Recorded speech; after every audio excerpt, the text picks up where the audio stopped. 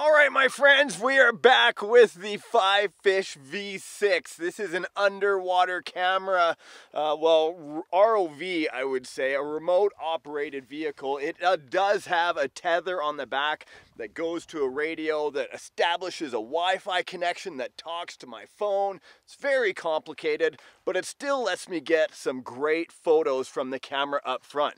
You'll see that I also mounted up a GoPro Hero 7. This has a GPS location unit on it, which allows me, if I ever do find the drone, to at least know where the location of it is. No more talk, let's get it into the water. Swim, fish, swim.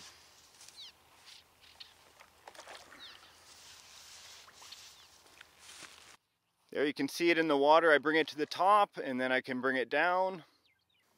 All right, here we are at 1.2 feet below the pond. Welcome to 22,000 inches below the pond.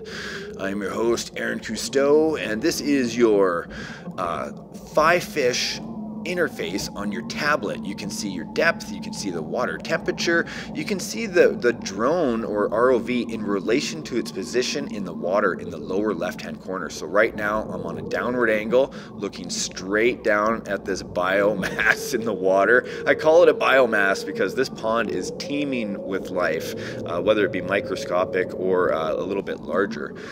This is what the GoPro looks like. I just turned on my LED lights and I'm trying to figure out if the light is going to help me today or not. And the reason why the water is so green is because all the algae is starting to grow, or algae, or whatever you want to call it. 20 feet deep, you'll notice in the lower right hand corner I do have a compass. So it's generally helping me look around. And I know a ton of people scrub through this footage to help me look. Thank you. Here's the first. Where did this giant boulder come from? I've never seen this before. I would call this a FiFiSH killer because we've got that tether on there. I would hate to get wrapped around a boulder like that because getting you out of there could be very challenging. Now, top right hand corner, it says 95. That's 95% on the battery. And you can see that I'm recording this right from my iPhone as a screen capture. This is what the FiFiSH is actually seeing through the lens with the watermark on there of the depth and temperature. I'm just looking for my drone. The DJI Phantom Vision 2 was a large flying drone. We should see at least a blade or something. A lot of people saying that the drone may have sunk down into the silt, but I don't know if that's the case because that giant rock was sitting right on top. Or was it? Was it just the tip of a mountain? And so here, I'm just swimming along. I'm like, oh, a worm. Like, oh, there's my first worm. At least I'm seeing something, you know, kind of interesting. Other than these little jiggers that move around by twitching around. They're kind of a worm as well. 26.6 feet deep. Can you imagine having a backyard pond that's this? Look at. I'm looking up at the sun from 26 feet below. That's what it looks like if you're drowning in the pond, by the way. I'm waiting to find a skeleton down here. I'm so glad I haven't. So here's the bottom again. Really not a whole lot to see in here. Let me know if you're still watching at this point. Are you a treasure hunter like me? Do you scrub through these videos and you're watching for the drone at the same time I am? Here, what is this? I thought, okay, finally, something interesting to look at.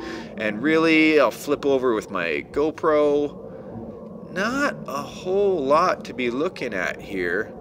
Just a shape. So onward to a new area. You can see I've been down there for 16 minutes already. Oh, hello, Mr. Worm. My kid likes to call them Joey Worms. There's Joey Worm's mate. They're very slow moving, I guess, even though it's warm and I'm 25 feet down.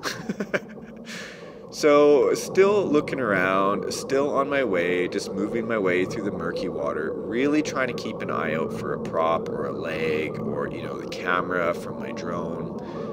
Nada.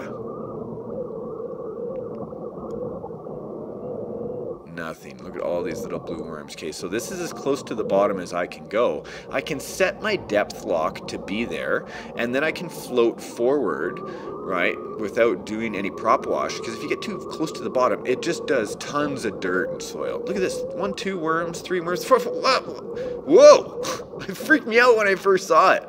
Like, oh my god! It's like a biomass of meat worms. I showed this to my kid at 28 feet down. He's like, "Dad, it looks like spaghetti." And I didn't know what I had discovered here. If there's any biologists that are watching that knows what I'm looking at here, I think these worms basically were trying to save themselves from being drowned, and they came up from the ground, just like we see on a rainy day on a sidewalk. But these guys, they ain't moving, which means I don't think there's a lot of fish down here that would be eating these. But if somebody's afraid of worms, this is definitely the video for swimming in a pond. This is why this pond would be very itchy if you swam in it and came out, which I did one year to get one of my RC boats. Yeah, pretty weird. So I thought, okay, well, if this is a nightmare for someone, I might as well get the heck out of here, continue my drone. Let's sail along the bottom. Look how green it is. I could almost use like an amber light. Like if I could change the color of the LEDs, that would be very helpful for me. Oh, there's prop wash. Ah! Totally getting stuck there. And what's happening is, look at the sub in the lower left-hand corner. I'm trying to figure out, I know I have to get off depth lock and raise the sub a few feet, then redo depth lock and move forward. But then I'm like, oh, there's still weeds. Is it stuck in my prop? So again, I'm trying just to get out of there and move away and then re-angle down.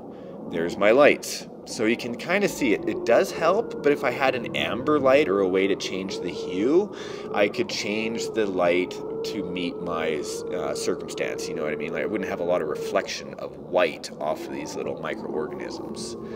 I've been going for 26 minutes at this time. I've been underwater with this drone. 13 degrees. I keep traveling around. What is that?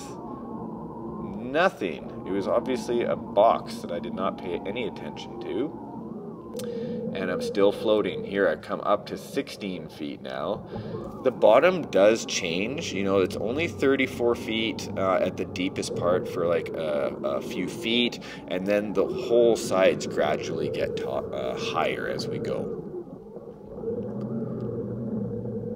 So my next goal will be to get some way to map this area out so I can search one area and then move to another area without, you know, worrying about anything and missing anything. Look at this. This is how much of a nerd I know I am. I'm like, ooh, I found a shelf.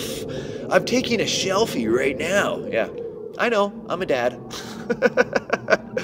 Here is this underwater shelf. I thought, okay, so I'm at 9 feet. I'm very close to the edge. Maybe I dropped the drone around 9 feet. And being in there for 6 years at this point in the film is a very long time. I know the chances of me finding it are like slim to none. This is like a fishing trip for me. I just go out to relax, practice my underwater flying or sailing. And there's another big rock that could grab my tether if I'm not careful. So I'm looking around the rock to make sure that there's nothing that I'm missing. I'm going to back up a little bit and then go around or up over the rock is what I would prefer to do. Here I am, 10 feet, maneuvering my way around. You can see I've been going east and west, trying to go along the shore. And then what the heck is this?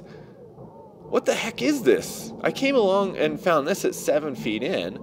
And I'm like, okay, this is a slab of concrete, but what the heck would this slab of concrete be doing in here? And then I'm like, okay, maybe this is where the skeleton is. I don't really want to see a skeleton. I can't post the video. Look at this. I'm pretty sure this is rebar that's coming through there. And again, another FiFiSH killer, because if I get anything wrapped around those pieces, I know that I'm going to be in big trouble. But I'm trying to have a good look, trying to figure out how in a pond that there's this big broken slab of concrete. It makes no sense at all. And I am not seeing my drone in this image. Believe me, when I get home with multiple cameras and hours worth of footage, I scrub through every single second to see if I saw my drone. But a second set of eyes is always the best. It does help the most. You can see I'm looking above the water, or I'm looking up the water.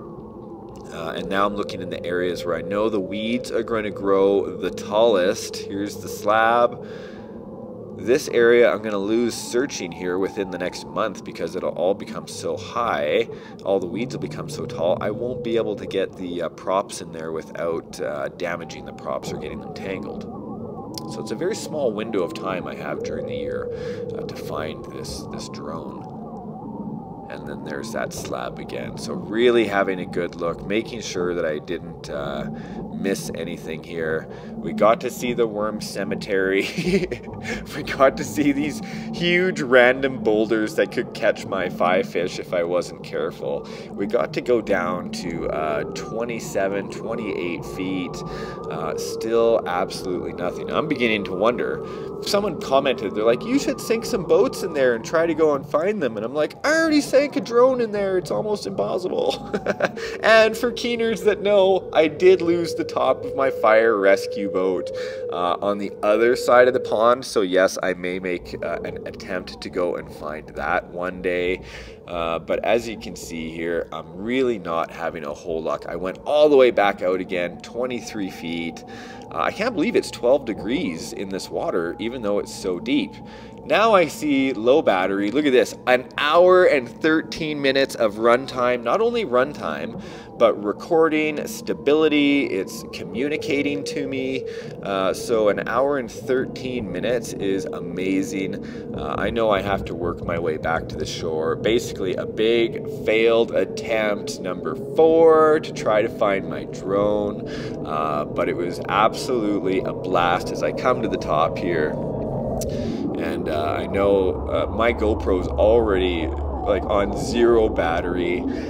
So it's great to have you guys along. Thanks for the dive today. I hope that we get to go back out. Let me know in the comments section. Did you even watch this video? Did you get this far in the video? Do you want me to do some more? Thanks, guys. See you in the next episode. Bye for now.